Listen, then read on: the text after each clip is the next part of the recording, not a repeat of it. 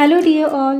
Today we are going to learn and understand the question and answers of lesson number 4 Environmental Balance from Environmental Studies Part 1 Standard 5. Question 1. What's the solution? उपाय सांगायचा आहे आपल्याला. We have to remove म्हणजे बाजूला करणे. We have to remove insects म्हणजे किडे from the grain without using insecticides म्हणजेच कीटनाशक न वापरता यूज न करता ग्रेन म्हणजे धान्यातील इन्सेक्ट्स आपल्याला रिमूव्ह करायचे आहेत. मग त्यावर काय उपाय आहे? Answer. Let the grain dry in the sunlight. The harsh sunlight does not allow eggs and caterpillars to grow in the grain. उन्हामध्ये धान्य वाळवलं की त्यातील किडे बाजूला निघून जातात. Keep dried neem leaves in the container in which the grains are stored. The neem acts as a repellent for insects. Repellent म्हणजेच कीटनाशक. तुम्ही पाहिलं असेल, तुम्ही घरामध्ये ज्या कंटेनरमध्ये धान्य स्टोअर करता, तुमची आई त्या कंटेनरमध्ये सुकलेले नीमचे लीव्स टाकते. का बरं? कारण त्यामुळे धान्यामध्ये किडे होत नाहीत त्यासाठी. सो नीम लीव्स आपण यूज करू शकतो. Grains like beans R स्मिअर्ड with mud. स्मिअर्ड म्हणजेच एखाद्या गोष्टीवर चिकट पदार्थ पसरणे. मग आता इथे काय आहे? Grains like beans R स्मिअर्ड with mud. Grains, बीन्ससारखे grains त्या मातीने माखलेले असतात. The mud particles keep the weevils away from infesting the grains. Weevils म्हणजे किडे, धान्यात होतात त्या किड्यांना विविल्स असे म्हणतात. बीन्सवर मड पार्टिकल्स असतात, त्यामुळे विविल्स म्हणजे किडे होत नाहीत. The place where grain is stored should be cool and dry. It should be airy. The chances of insect infestation are less in such storage places. ज्या ठिकाणी ग्रेन स्टोअर करून ठेवतो ती प्लेस कूल, ड्राय आणि airy असली पाहिजे. Infestation म्हणजेच संसर्ग. ज्या ठिकाणी आपण ग्रेन स्टोअर करून ठेवतो ती प्लेस कूल, ड्राय आणि एअरी असली पाहिजे. अशा ठिकाणी संसर्ग होण्याचा चान्स कमी असतो. Question 2. Use your brain power. Make up a food chain. Frog, kite, worm, snake, grass यांची आपल्याला फूड चेन तयार करायची आहे. So this is the food chain. सनलाईटच्या हेल्पने grass grow होतो. कॅटरपिलर ग्रास खातो. फ्रॉग कॅटरपिलरला खातो. स्नेक फ्रॉगला खातो. काईट स्नेकला खातो. Next question. Answer the following questions. What is a food chain? Give and example of it. Answer.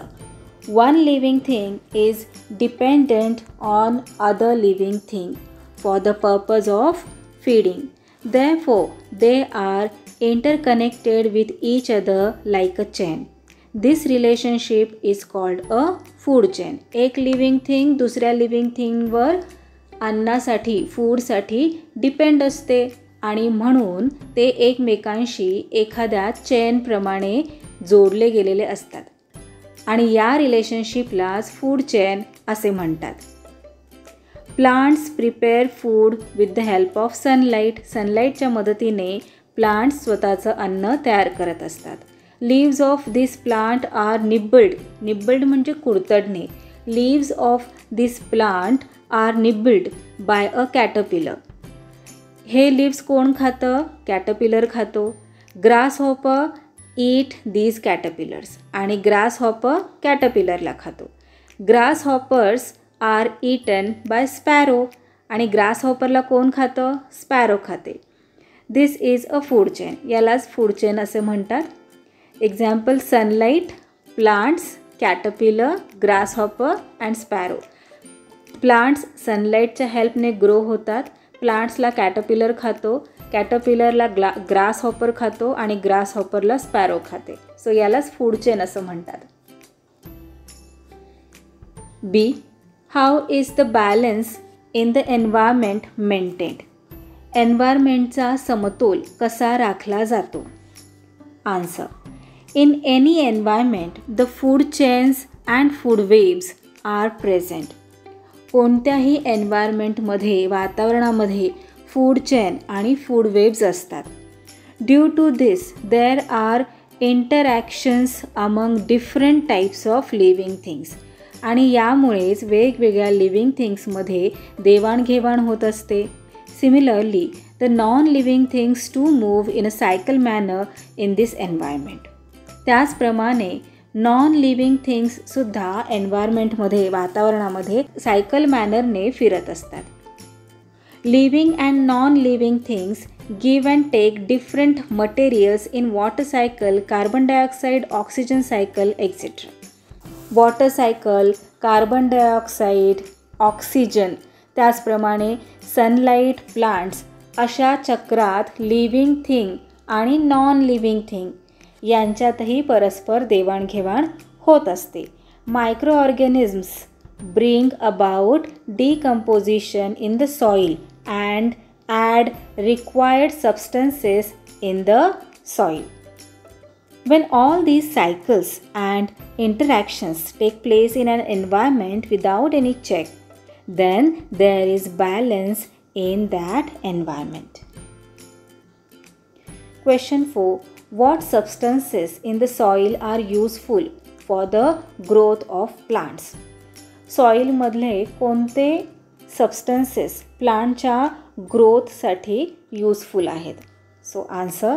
Plants require water, minerals and other substances in the soil for their growth. The substances formed due to decomposition of dead and decaying plant and animal material are very useful for plants. These substances help in the rapid growth of plants.